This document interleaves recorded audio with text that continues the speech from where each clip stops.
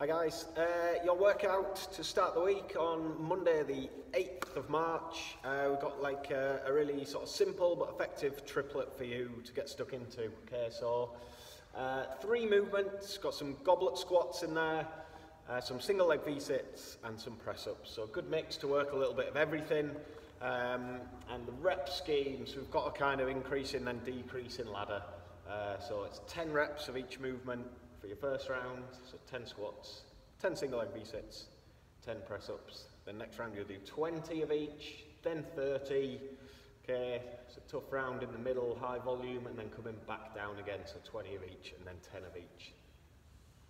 So that is 90 reps in total, 90 reps to get through. So a fair bit of volume, but hopefully the way the reps work, you can kind of keep moving at a decent pace. You know, once you get through those 30s, you know, you're pretty much home and dry, although still 20 press-ups to go. 20 and 10 press-ups, which could be pretty taxing in there. Okay, so pretty straightforward. 3 nice, simple but effective movements for you to get stuck into. Okay, as far as your warm-up goes, so just got sort of three similar rounds like to work through here, just to get your body prepped and ready. So starting off, just working through 10 lunges, 10 sit-ups and 10 glute bridges, so just real quality movement through there. Then moving on to 10 single leg RDLs. Okay, so just nice, slow and controlled on them, keeping your balance. 5 walkouts to Cobra. Okay, and then 5 groiner rotations. Okay, so just to open up those squat positions, and then to finish off final round through, so just 10 air squats, 5 walkouts to press up this time, and then 10 single leg V-sits, and then just finish off, get a feel for that weight, just get yourself 10 goblet squats in there. Move through that nicely, so fairly short, but we'll get you nicely prepped and ready to go without fatiguing you too much on the actual movements in the WOD, and you should be ready to get stuck in. Okay, so quick demo on your movements and warm up, but say fairly straightforward. What we're after in there, so for your goblet squats, remember we're looking for all that weight just set in front of the body. Okay, so kettlebell or dumbbell.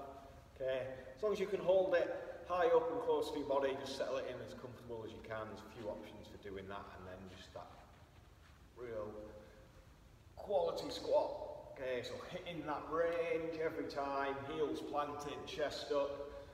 Okay, by all means move fast, but don't get lazy. Okay, so you can get into a nice rhythm through those, but try and avoid, you know, that leaning forward or going into the toes. Okay. So your goblet squats, then we got your single leg V-sits, so same as ever for these. Starting just flat body position, straight arms all the way through the movement, legs as straight as you can at the top, but always starting straight. And then that compression at the top, that nice big range of movement up, squeeze, get all your back off the floor, get that leg up nice and high. Meet in the middle, keep that coordination there, okay? Scale down, you can go with some sit-ups in there, you can make these harder if you want to start and finish in hollow, okay, and do your single leg V6 from there, that'll add an extra bit of spice. And then we've got your press-ups, so again, decent volume of press-ups and fairly high volume at a time once you get into that set of 30. And the 20s even, especially on the way down.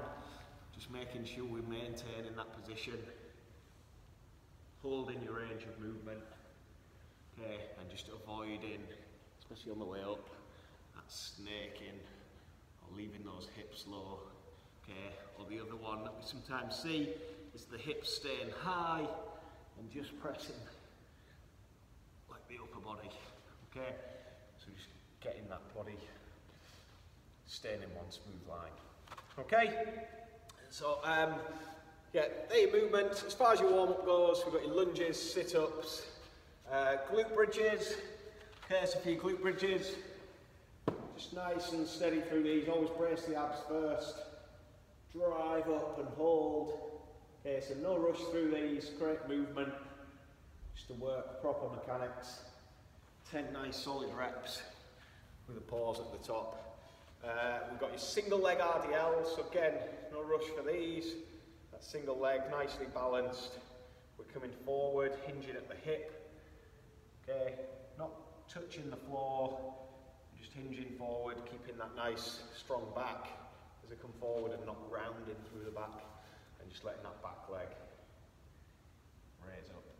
Okay, so control the descent, keep your balance, drive up as fast as you like, as long as you've got good position. Okay, then we've got your walk out to cobra, and now those groiner rotations. Again, the walk out, nice and smooth and solid. For your cobra, we're in there. Spend a bit of time there before you walk all the way back in. For the groiner rotations, got that groiner stretch, so front foot forward, hips pushing down and forwards till you feel that nice stretch in the hamstring or in your groin, and then rotations from there. So do 5 each side on those. Okay, and then we've got your air squats, walk out to press up, and then into your single leg V-sits and your goblet squats. Okay, once you've finished that warm up off, just get yourself prepped, ready to go, and you can attack this workout at a decent pace, and then probably just slowing down where you need to, strength-wise, I imagine, for a lot of people, you know, if your single leg V-sits, press-ups are breaking down. It will definitely get your heart rate up, but I imagine that's probably not the limiting factor for most people. It's going to be just that muscular endurance and strength, especially through the V-sits and the press-ups. Okay, so enjoy, guys.